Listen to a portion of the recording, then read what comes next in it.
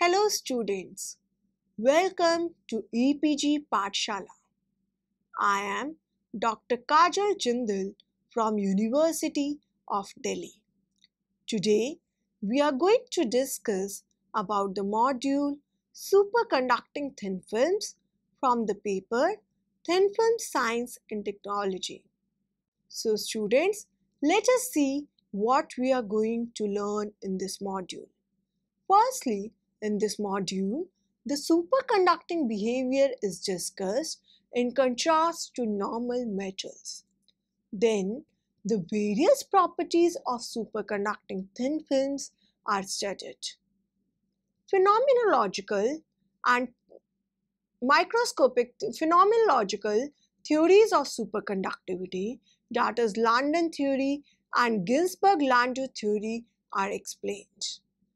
Microscopic theory, that is the BCS theory of superconductivity, and BCS many particle state theories are discussed. The important terms related to superconductivity such as electron-phonon interaction, Cooper pair, and Josephson effect are studied. H. Kamerlingh-Onnes in 1908 measured the electrical resistance of metals at very low temperatures. He did this by successfully liquefied helium. In 1911, scientists discovered that as the temperature of mercury was reduced at around 4.2 Kelvin, the resistance of mercury did not fall continuously as expected, but in its place, it dropped suddenly to zero over a range of a few hundredths of a degree. This phenomena of non-zero resistance of a metal was termed as superconductivity. Later on, the same phenomena was also discovered for other metal elements such as lead, tin, and aluminium at critical temperatures lying between 4 to 10 Kelvin. However, the microscopic mechanism of such an unexpected behavior of the metals found at some critical temperatures known as superconductivity was not discovered until 1957. In 1957, three of the scientists, Bardeen, Cooper, and Schrieffer, tried to investigate the microscopic behavior. In 1933, Meissner and Oschenfeld was also discovered one another important property of superconductors called the Meissner effect. Superconductors exhibit the property of perfect conductivity, such that the magnetic flux should be excluded from entering a superconductor as shown in the figure, whereas it is also found that when the superconducting material was cooled through its transition temperature, the magnetic flux was expelled from the interior of the material. This phenomena is known as Meissner effect, which is shown in the figure. As compared to the bulk materials, the superconducting properties of thin films are found to be much more different and superior. The superconducting transition temperature Tc of thin films changes remarkably with the film thickness. Thus, it can certainly affect the superconducting behavior of the deposited material. In the nanometer scale, range of the film thickness, the motions of the electrons of the film surface and boundary is confined and leading to the formation of isolated electronic states called quantum well states. The overall electronic structure of the film changes due to the quantum size effect. Also, the physical properties of the films vary considerably at small thicknesses. The latest investigations have also demonstrated the variations of the properties of deposited films with film thickness, such as the electronic density of shades, electron-phonon coupling, surface energy, and thermal stability. Let us now discuss the effect of superconducting behavior on different properties. Firstly, because of the superconducting behavior, the material exhibits infinite conductivity. Second important thing is the Meissner effect. Thirdly, the critical field Hc, below which the material is superconducting and above which it becomes normal. Fourth, the property of persistent current and flux quantization arises because of the superconducting behavior. Fifth, the variation of specific heat with temperature changes at abnormally at the critical temperature Tc. Last one is the isotope effect, which is seen in superconducting thin films where the transition temperature Tc varies with the ionic mass m. That is, Tc is proportional to 1 by square root of m. The four-mentioned superconducting features of the materials are discussed in the coming slides. Let us now discuss the distinct behaviors exhibited by superconducting thin films. The first one is the zero resistance or infinite conductivity. Below a specific temperature called critical temperature, which is also known by the symbol Tc, the electric resistance suddenly falls to zero in a superconducting material. The perfect conduction of the current will be achieved at zero resistance. Although it does not happen in reality due to the defects and vibrations of the atoms, which causes the resistance in the material when the electrons flow through it. However, after all such defects and vibrations existence in a superconductor, the electrical resistance is equal to zero. Second is the property of persistent currents. Persistent current is the current which is set up in a semiconductor forever. That is, without any driving voltage, a current will flow forever in the superconductors. As a consequence, magnetic flux that passes through a continuous loop of superconducting materials remains constant as shown in the figure. That is, even when the specimen is cooled below its critical temperature in an applied field B0, the value of flux is maintained through the specimen even when the applied magnetic field is removed. Another important property of superconductors is of perfect diamagnetism. In atomic orbitals, the current is induced by the application of an applied magnetic field which causes diamagnetism. The applied field is opposed by the diamagnetic material and the induced currents produce a magnetization within the material. Also, in the absence of applied field, the induced magnetization disappears. The relation of the magnetic field in diamagnetic materials is given as B is equal to mu naught H. Here, the relative permeability mu is slightly less than unity. In a superconductor, the field B is zero in the interior. That is, The field is completely screened from the interior of the material. This is the extreme consequence of the diamagnetic effect in the superconductors.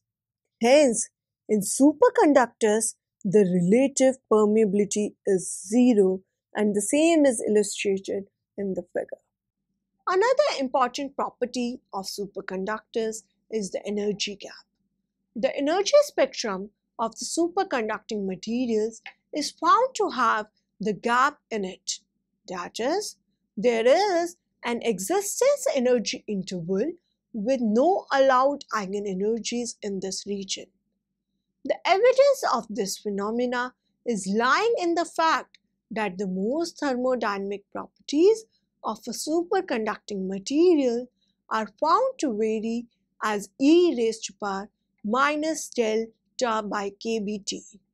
Thus, the unoccupied states above the gap can be filled by the exponentially smaller number of particles which have enough thermal energy equal to the energy of gap. When the energy of the external magnetic field is equal to the energy gap of the superconductor, electrons in the superconducting state are able to absorb in this energy and bridge the energy gap to a normal conducting state, resulting in a dissipative resistance initiated quench for the superconductor. Let us now discuss the various theories of superconductivity. We will first start with the phenomenological theories. Basic theory is the London theory. A phenomenological theory by assuming the essentiality of the diamagnetism and describing the electromagnetic properties is proposed by London. The theory assumed that there is somehow a consistency or stiffness in the superconducting state, such that in the presence of magnetic field, the wave functions are not modified very much.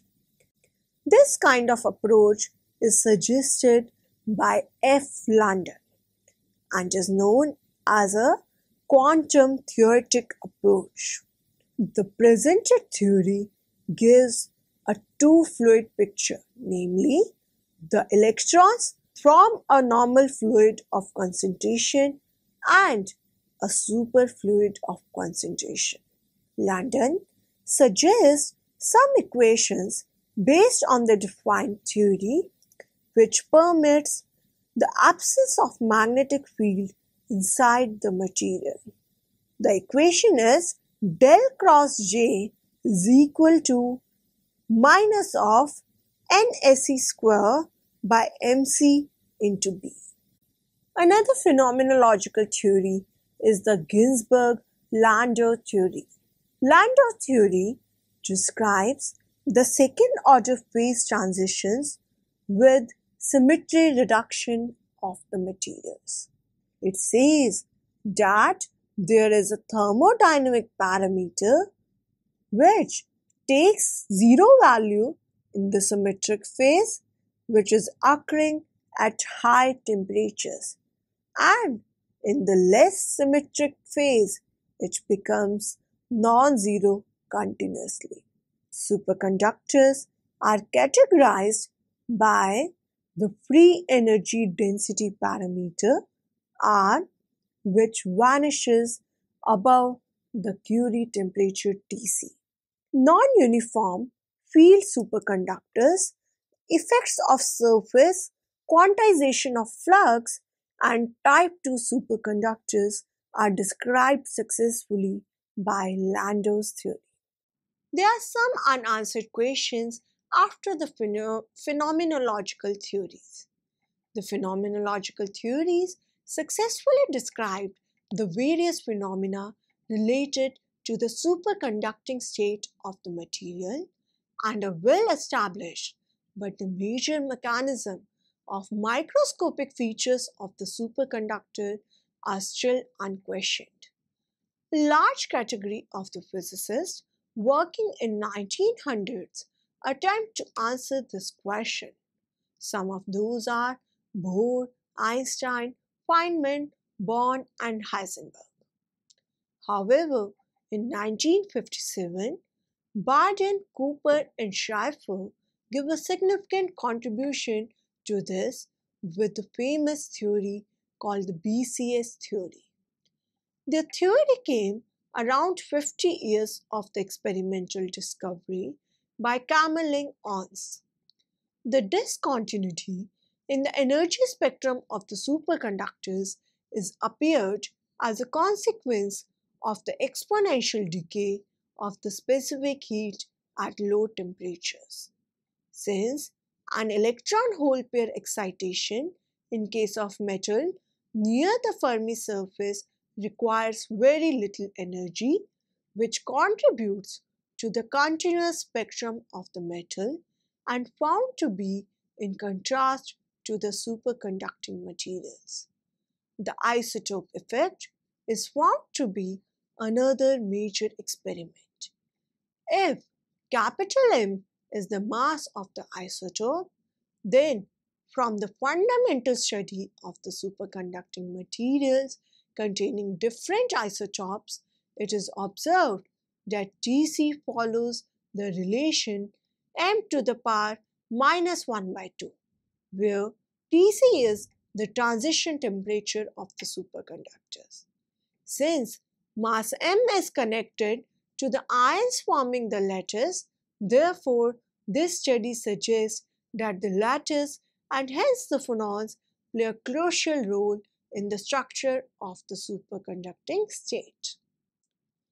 The attractive interaction between the electron-electron or electron phonons generate Cooper pairs, that is, bound states formed by two electrons of opposite spins and momenta. It is considered as the key parameter of the BCS theory.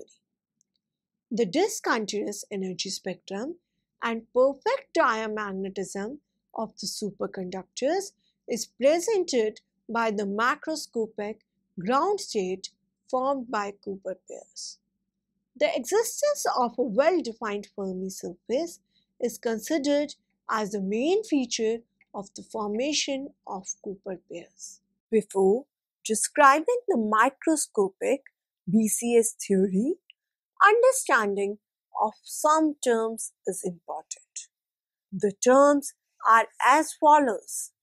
First one is the electron-phonon interaction, an effective attraction between conduction electrons gives rise to the superconductivity. When the two electrons are placed in a metallic environment, there exists additional attractive forces between the electrons with the repulsive Coulomb force. This attractive force, in case of standard superconductors, arises due to the interaction with the ionic system.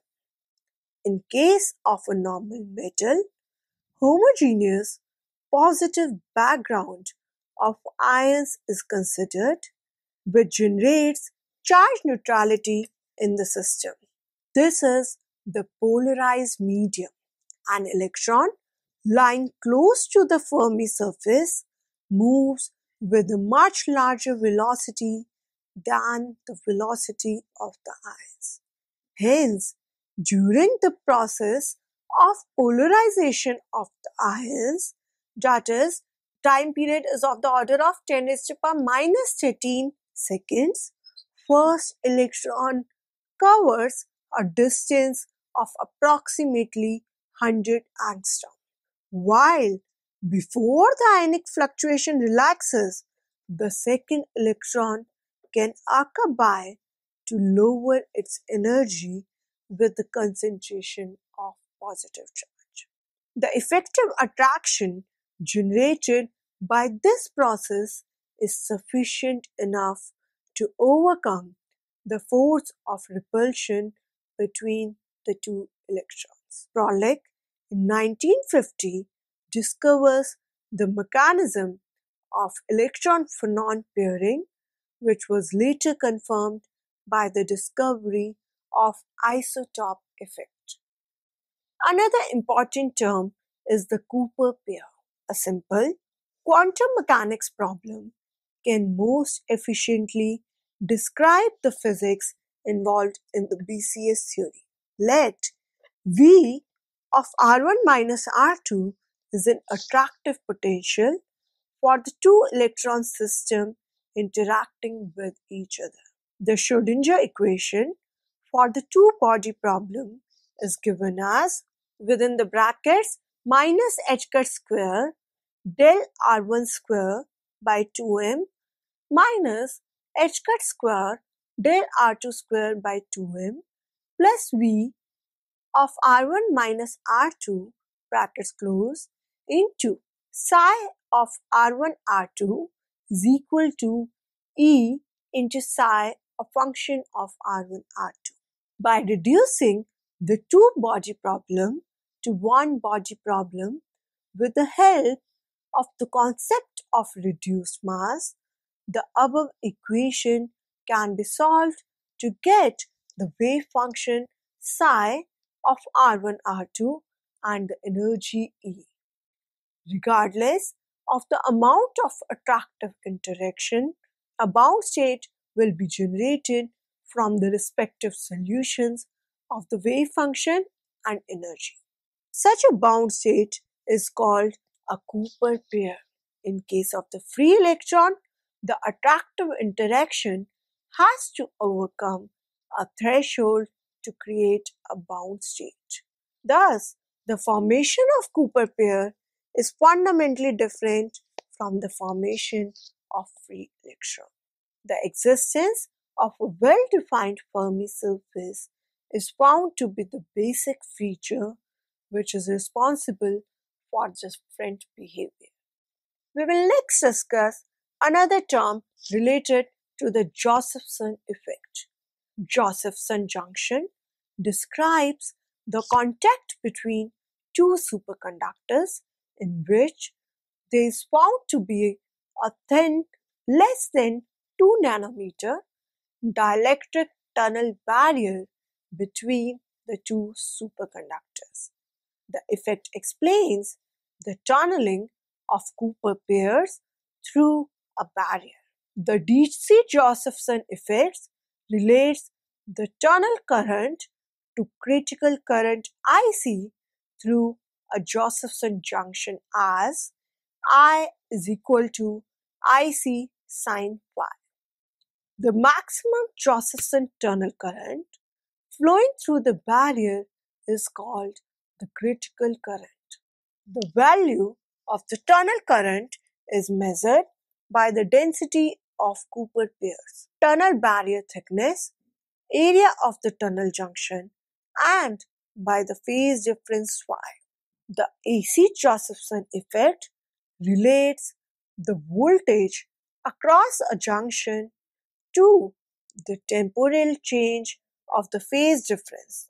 Thus, a voltage across a Josephson junction leads to a current. Let us now discuss the microscopic theory, which is the BCS theory of superconductivity. BCS theory is a microscopic theory that should describe the phenomenology of superconducting materials based on first principles, namely electron and crystal structure of the material and Hamiltonian of the system. According to the investigations of this theory, the physical nature of the command parameters should be identified. Special, non-classical features of the superconducting phase should be outlined. The fundamental understanding of superconductivity should not depend on the band structure of material, since the superconductivity is observed in many metals. Also, the theory demands the detailed form of electron-electron and electron-lattice interaction. A temperature-dependent description should make use of thermal Green's functions. We will now take up the BCS many-particle state theory. A reduced Hamiltonian is required to find a many-particle state. The Hamiltonian is reduced under the considerations of forming the Cooper pairs and respects the Fermi character of the electron. During this process of forming the Hamiltonian, it is taken into account that the structure of the solution is not affected much due to the missing parts of the Hamiltonian, and the contributions in the normal and in the superconducting state is maintained to be same. The variational principle is used to get the correlations in the many-particle state. For the application of the principle, we need the matrix elements of the reduced Hamiltonian, and after some tedious algebra, the desired wave function is achieved. We will now discuss the applications of superconducting thin films. One important application of superconducting thin films is maglev trains, which is also referred to as magnetic levitation trains. Since the superconductors repel a magnetic field, therefore, they practically get rid of the frictional effect between the train and the track. However, due to the strong magnetic fields, the safety concerns are there, which leads to a risk to human health. Second important application is in particle accelerators or Large Hadron Colliders. Rutherford Appleton Laboratory in Oxfordshire, UK, developed this use of superconductors in 1960s. By a coalition of scientific organizations from several countries, the biggest Large Hadron Collider is built in Switzerland. In case of accelerators, to accelerate charged particles very fast around the speed of light, extremely powerful electromagnets were developed using superconductors. Another important application of the superconducting devices is in SQUIDs. SQUID stands for Superconducting Quantum Interference Devices. These devices are used to detect very weakest magnetic fields. In mine detection equipment for the removal of landmines, these devices are found to be helpful. The last application which is discussed in this module is the E-bombs. USA is trying to develop these devices by making use of the strong magnetic fields derived by superconducting materials, which creates fast and high intensity electromagnetic pulse to disable electronic equipments of the enemies. In March 2003, wartime E-bombs were first used by USA forces to attack Iraqi broadcast facility. E-bombs can release a huge amount of energy, around 2 billion watts at once. We will now talk of some uses of superconductors which are under development. One of the important ones is the efficient generation of the electricity. Secondly, prompt computing processes are also exploited for the applications of superconductors. Some of the important features of the superconductors are Bose condensation of diagonal long-range order, Meissner effect and flux quantization, Josephson effects, temperature dependence, crystal structure, Fermi surface, and electron-phonon interaction. So students, let us now summarize what we have learned in this module. In this module, the superconducting behavior was discussed in contrast to normal metals. The various properties of superconducting thin films were studied. Phenomenological and theories of superconductivity, London theory and Ginzburg-Landau theory were explained. The important terms related to the superconductivity such as electron-phonon interaction, Cooper pair and Josephson effect were studied. Finally, the microscopic theory, that is BCS theory of superconductivity and BCS many particle state theories were discussed. Thank you students for your attention.